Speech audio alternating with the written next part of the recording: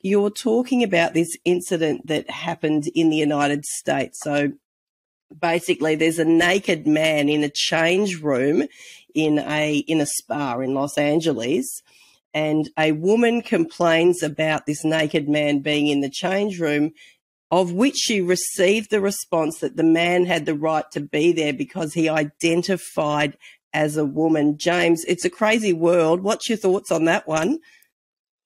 Well, the interesting thing about that particular episode is that people pulled out their phones and started filming when she complained to the proprietors of the health spa that there's a man in the women's change room. And they said, well, it's not a man, it's a transgendered person. And she said, well, this transgendered person has a penis, therefore it's a man, which is a fairly good argument, I would have thought. Anyway, people filmed this interaction, and the interaction or the argument, it went viral. And what made me curious is that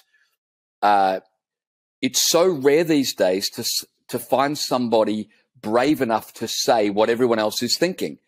I mean, everyone knows if you've got a penis, you're a man. I mean, it's ridiculous that we're even having this conversation.